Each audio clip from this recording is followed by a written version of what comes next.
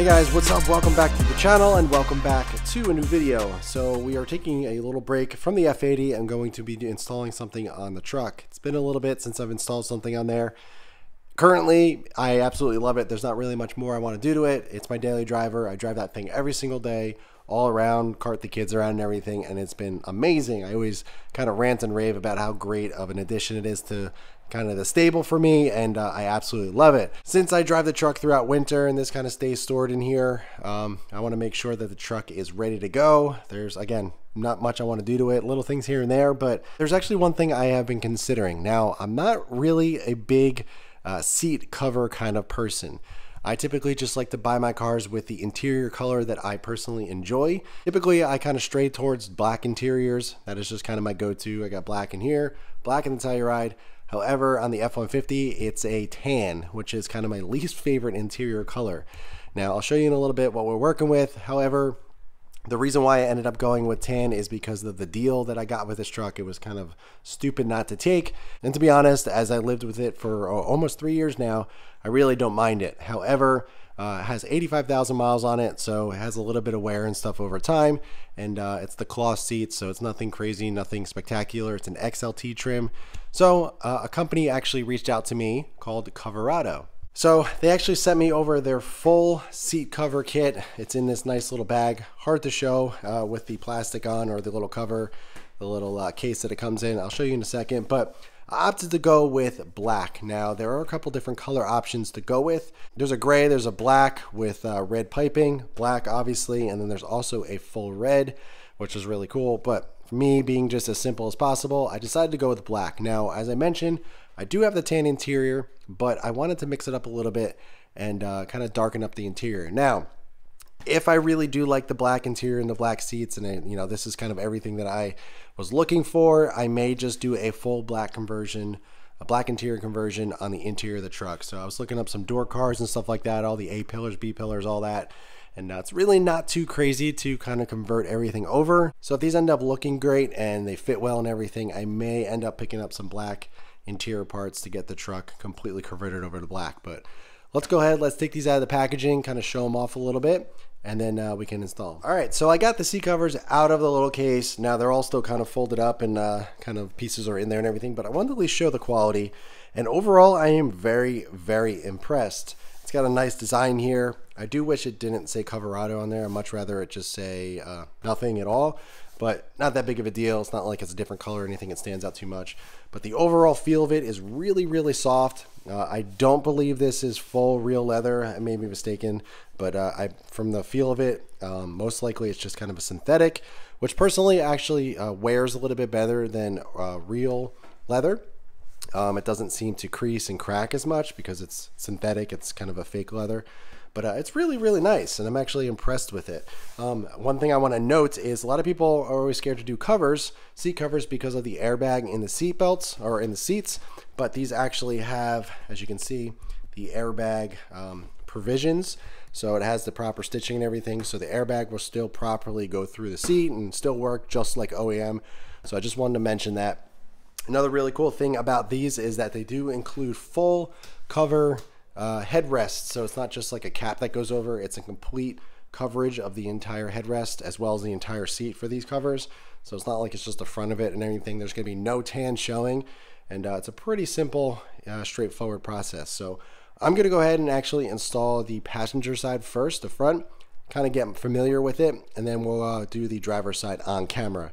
It has the full rear as well, so I'll show you guys that as well on camera. But all right, so this is what we're working with. We got the tan cloth interior.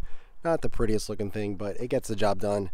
As you can see, there's some staining and stuff just from over the years. Yes, I can clean it up, and it does clean up pretty well, but it does have some wear here. Nothing crazy. It's not broken or anything, or it's, the foam's not coming out, but you can see there's some creasing and stuff, which is not too bad.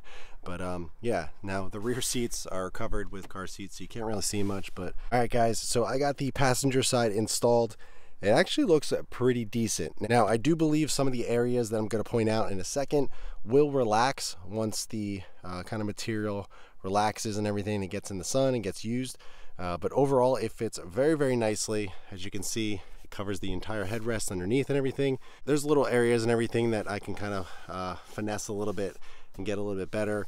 Up here, there's a little bit of kind of a pocket of air, but I believe once you kind of sit in it and it kind of wears, it'll sit back and relax a little bit more. But the bottom seat cushion fits really, really nicely. We go to the back as well, up here, kind of tuck in a little bit more and kind of finesse a little bit more. But as you can see, it has a full back pocket as well. I just threw it on kind of quickly just to kind of get an idea, and then I'm going to go around and kind of work in it a little bit more. And but overall, I think it looks really nice.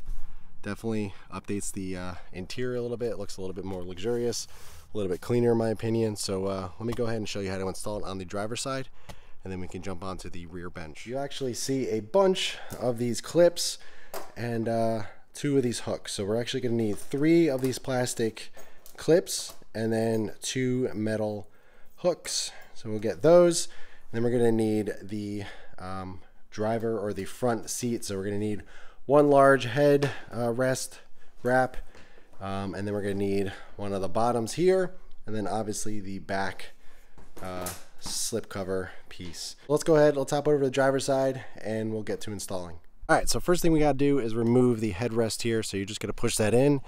It's going to be hard doing this one-handed, but you got to push that one inside.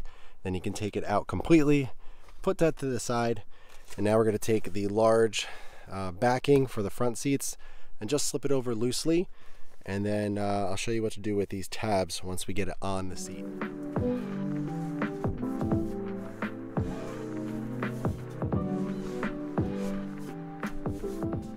Alright, so that was pretty straightforward. You just literally slip it right over. I velcroed on the back just for temporarily. I'll position it better once I kind of get everything sorted, but now we're going to be looking for these 3 tabs underneath. So if we take 3 of the plastic clips, you'll see that they have little slits in them. Basically, let me put the camera down here.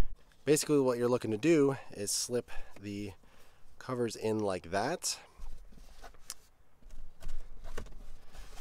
Same thing on this side. You're going to do it to all 3. Make sure they're slipped through on both of the little tabs there, because you want to make sure these are held on really well. So same thing for the 3rd one. And now what we're going to do is kind of slip them underneath the seat between the bottom and the back. And what these are going to do, so you're going to slip them in and they're going to pop like this and hold it in place. So let me demonstrate for you. I'm going to take one of them, kind of pull the seat all the way down, take one of these, and just kind of slip it back, and it kind of pops up like this. So it's going like this, and then once it gets back behind the seat, it flips up like that and it holds it in place. So same thing with this one, kind of tuck it back and it pops in. The same thing with this, tuck it all the way back, and then it's got to pop into place, and there we go. So again, I gotta kind of manipulate this a little bit, but let's go ahead and move on to the headrest, and then we can do the bottom of the seat. All right, so we got the headrest in the cover. You'll see that there's a larger side and then a shorter side. The shorter side goes to the back, the longer side goes to the front of the headrest, and then inside there's a little Velcro strap. All right, so for the headrest, we're simply just going to slip it in like so, pull it all the way down so it's the top of the headrest is hitting the top of the cover. And then we're going to take the little Velcro strap, pull it underneath the headrest like that, like so. And then we're going to take the rest of the little flap here and fold it under and stick it like that. So there you go, there's the headrest. Now we can pop it on the seat, and then we can move on to the bottom cushion.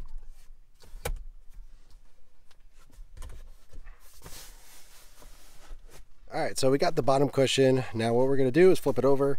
You're going to see 2 of these straps, which you're going to use the metal hooks for. All you do is just kind of slip them through that little slot. So they're hooked on here, I'll show you. Then the back actually has some of these clips, and you kind of tuck it through the seat. Again, I'll show you, but pretty simple. The bottoms actually fit really well. The tops, as I mentioned, still has a little bit of the kind of air pockets, which will settle and relax over time. But let me go ahead and show you how to put these hooks on, and then we can install this. All right, so this is what you want the clips to look like. You just slip it through the little slit on the back of the hook, and you just want them facing down on both sides. And there is a little kind of hole, as you can see right here, that they clip right into, and it holds the front of the cover down no problem. So That is what you're going to look for. It's on both sides. There's one over there as well. So once you get in, you just clip it in that little hole and you're good. Now for the clips on the back, you have to tuck this part, the back of it, through the back of the seat and go in the back seat and pull it through. All right, so the way that I did it in order to find it properly, because it's really hard to get your hand back there, is get a long screwdriver and slip it through the clip like that. Poke the screwdriver through, and then you can find the screwdriver in the back of the seat through all the little plastics and everything, and then pull this through, and then you can get your hand on the clip and pull that through the back of the seat so it's properly clipped. So I'm going to do it with both sides. I'll show you what it looks like when I pop it through, and then we can clip it in and the fronts will be done. All right, so we're in the back of the seat. I stuck the screwdriver through, just kind of find your way through it. So I put the little clip on there, stuck it through. It's not poking anything or anything. It kind of finds its way, and then you can see right here the screwdriver sticking out on the side of the stock cover. So there's a little plastic flap here, and it kind of finds its way, and then I'm gonna stick my hand in there, get the clip, pull it through, and then clip it around the side here, and it'll be good. So I'm gonna do the same thing on the other side. So let me go ahead and do that. A little hard to show you on camera, and then I'll show you what it looks like. All right, so we got the clips all clipped in. What I do is kind of hide the strap underneath the little seat lever, the back lever right there, so you can't really see it. Now we're gonna take these clips and pull down the seat and then clip it in those little holes right under here. Kind of hard to show, but clip them in like that, and then everything is installed. Looking good. So I gotta finesse it a little bit, but otherwise everything's installed. All right, so here's what the rear bench looks like. I just took the car seats out. You can see some denting and everything. Obviously that will pop back up after the seat's out for a little while, but these are a little bit easier since there's a handle and you can lift up and get underneath to wrap everything around and all that. So yeah, let's go ahead and I guess we'll get this side done, and then we'll hop over to the smaller little seat over there. All right, so the rear bench is really simple. All you do is pull it up, and then there's 4 clips on each front, and then you unclip them, slip one of the clips through the back underneath, and then clip it to the top. So you do that, you're basically just strapping the whole thing down, and then there's these side kind of pieces here, and you just kind of slip them through each one of them so it holds the sides down, and there you go. This one actually fits really well, dare I say better than the front ones, just because it's kind of wrapped around and really tight, so it really forms the seat very, very well. So I'm happy with that. I'm gonna do the same thing on that one, and then we'll get to the backs. The backs are a little bit more involved, I guess, just because you gotta kind of get back there and undo the clip. These are really easy since the little handle is right there. So let me show you that one on camera, show you how I do it, and then we'll move on to the backs.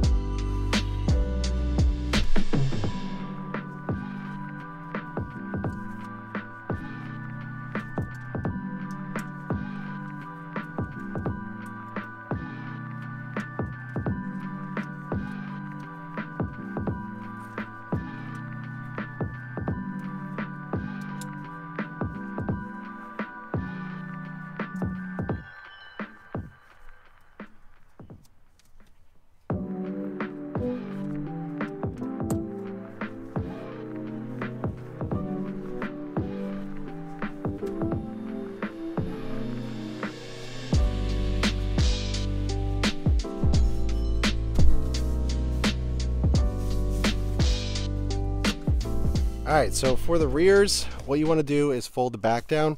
Now in order to get to the little clip back there, you fold the seat up, and then if you look back behind the seat there, I already did it, but you can see this little clip right here. You want to actually pull up on this little pin here. So this is typically down. All you do is reach your hand behind here, pull up this little pin, and then it releases from that clip.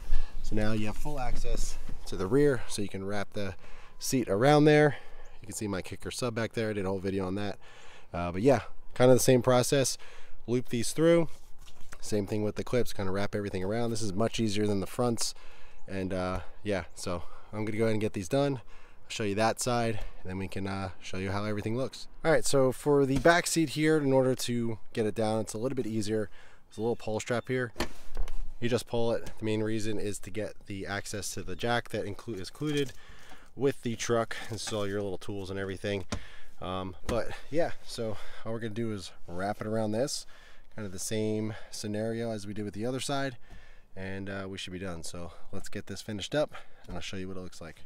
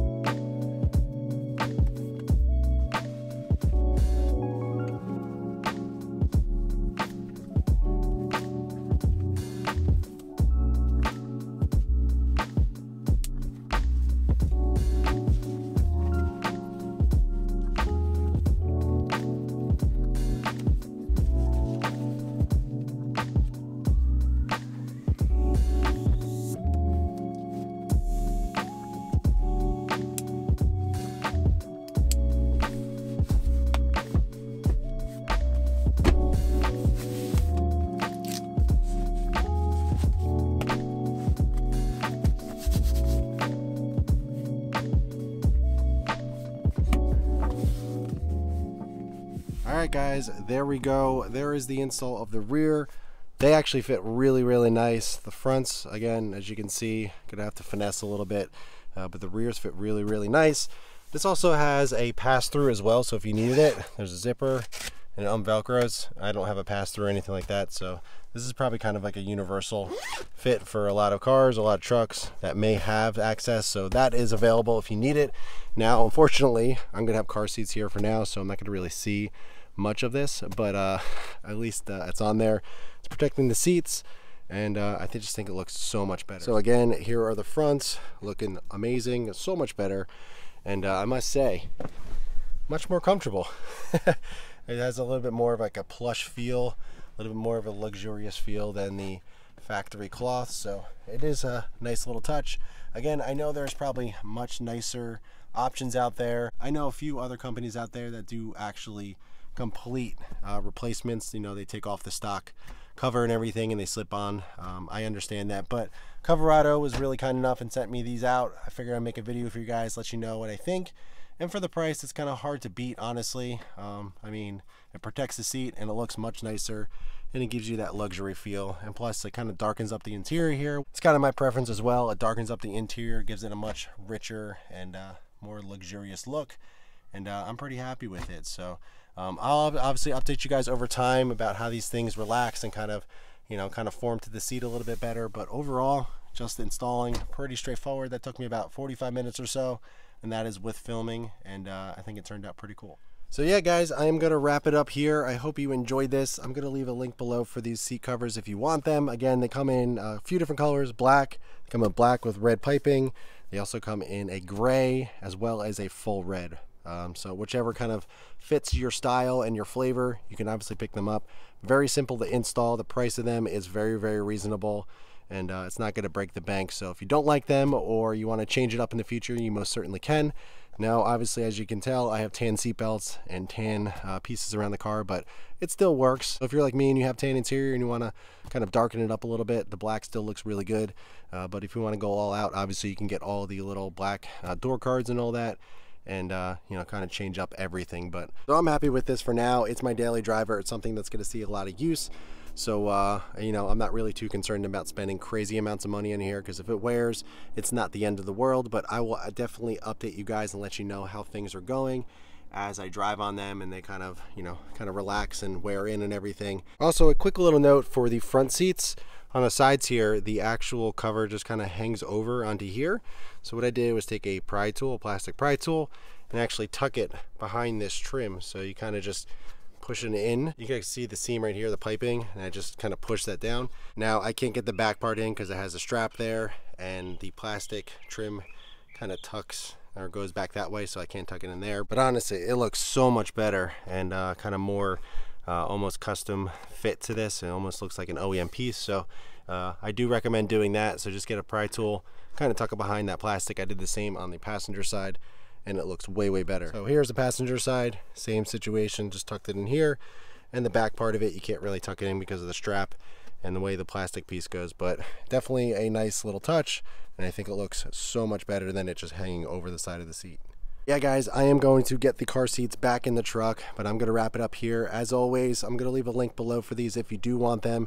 If you have any questions about the install or anything else on the truck, please let me know in the comments below. But in the meantime, keep it clean, keep it simple, and I'll catch you guys in the next one.